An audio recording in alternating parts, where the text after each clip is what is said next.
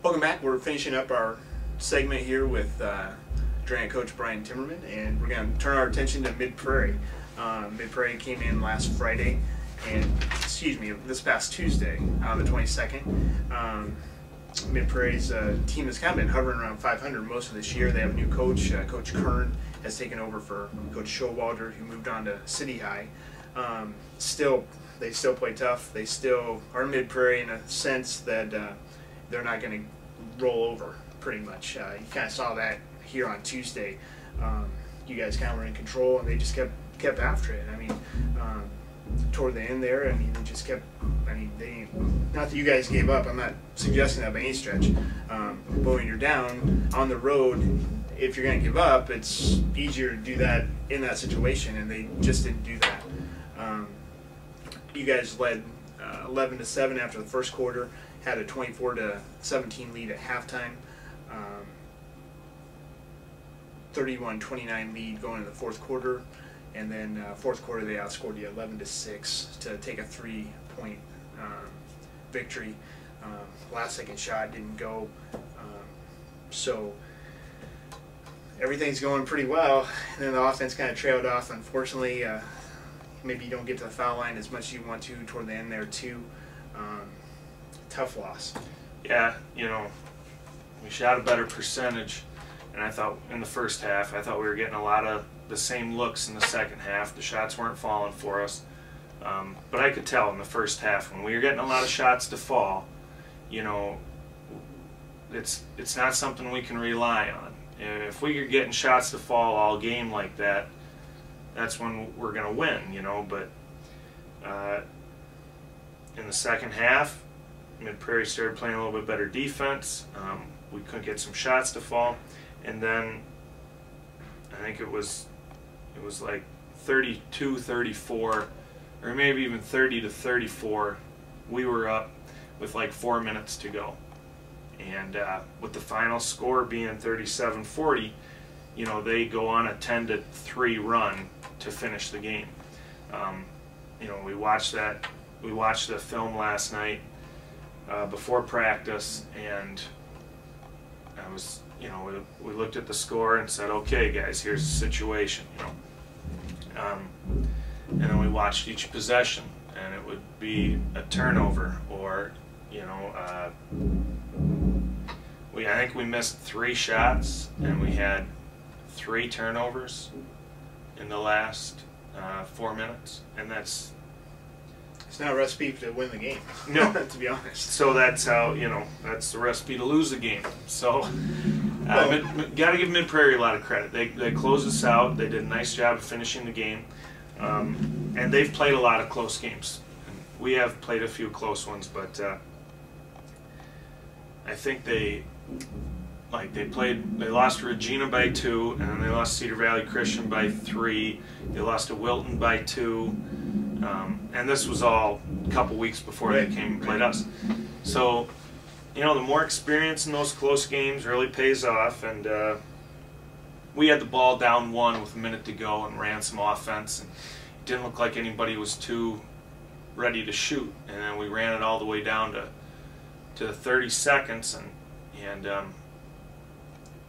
I was thinking about taking a timeout, but I wanted to trust the boys that we could get a good shot, you know, and if we scored, we were going to take a timeout, but we ended up hitting Bartenhagen on a back door, and they collapsed on him, and he kind of bobbled it and ended up getting called for a travel. I think we kind of gave it to him in a bad spot with the situation down 1, running offense for 30 seconds, and then we hit that pass, and then we had to foul. And they made 2 free throws. We had to come down and try to get a 3. We got a decent look with about 5 seconds, and that was off the mark. Anyway, they ended up having the ball. We fouled with 1.3 left, and they missed the front end of 1-and-1, full court shot off the mark, and that was all she wrote. Matt Nissen led you guys with 14 points. Adam Bartenhagen had 9. Vaughn had 7. Justin Schaefer 4 points, 8 rebounds. Logan LaFrenz 3 points. That's all the scoring. all the scoring came from the starters on Tuesday. Just another line in the recipe, maybe. Not to pile on here by any stretch. They beat you guys 60-42 down there in early December. You guys came out and showed them, hey, you weren't that. You guys have improved. You weren't that team they saw last December. Can you take anything from that as you look forward to? If there's any silver linings in this game, is that one of them? Or yeah, we took care of the ball better in the full court when they pressed us. They were creating offense with their defense, getting steals in the full court press. And we made some adjustments, and we were able to break the press, not easily, but a lot better than we did at Mid-Prairie. And that's how we kept their score lower. Were you pretty happy with your half-court defense once they ran off? Is that part of that too, or not? Yeah, I thought we played pretty good half-court defense. Because if they're not scoring in the half-court, that's percentage swing to you guys. Yep, they got a couple fast break.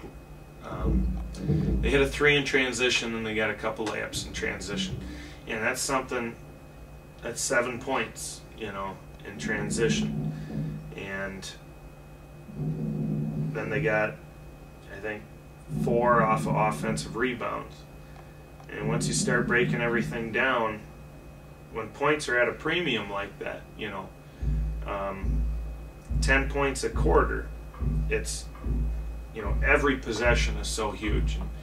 And if you go for a steal and it leaves somebody open for a 3 and they knock it down, that's huge. Every basket is so meaningful in these low-scoring games that we gotta take care of business and hold on to the ball.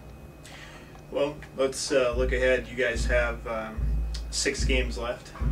4 of them here in the span of 8 days. I think I count right. Starting tomorrow night, you guys go to Regina.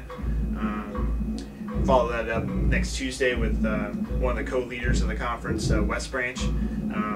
Turn that around the Friday after that, West Liberty. And then Saturday, you guys get a host, as far as I know, the current Big East leader, Preston. Now Saturday's game will be in Bennett due to the sectional wrestling tournament here. There's a doubleheader. Both varsity games are down there, and I'm guessing JV too. Yep.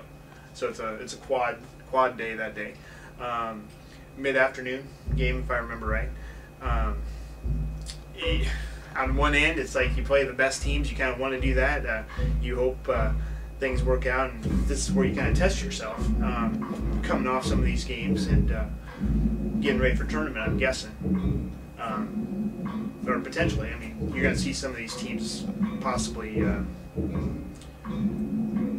the road.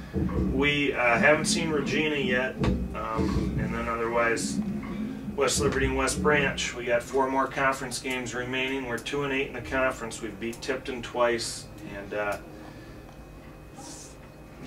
we really want to get some more wins, but it's not going to be easy. West Liberty, we didn't play well at their place. They got a lot of big, athletic, talented basketball players there, and obviously West Branch, the co-leaders in the conference. They got size, speed, strength. They got good guard play. They're going to be tough. So, we just got to go out and play good basketball. And it'll be close going into the 4th quarter, hopefully, and hopefully our continued experience in close games and our work offensively in practice.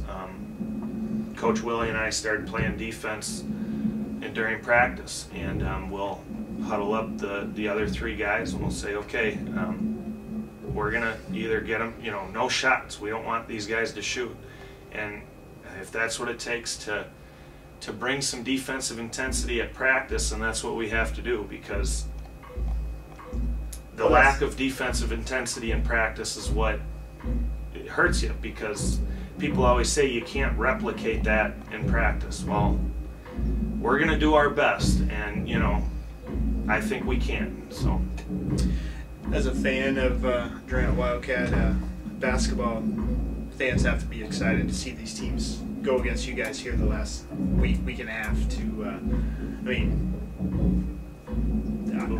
I'd be if I was a fan here. So 4 games at home, that'll be nice, and then 1 at Bennett, which is kind of a home game for us. And I hear that gym can get pretty loud. I'm excited about it. I think everybody around here is.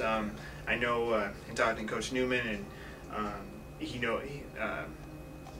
the girls are really excited. You guys, this will be the first time that there's been a varsity competition, to my knowledge, since they closed in 2005, I believe, is when Bennett closed and became part of you guys in a way.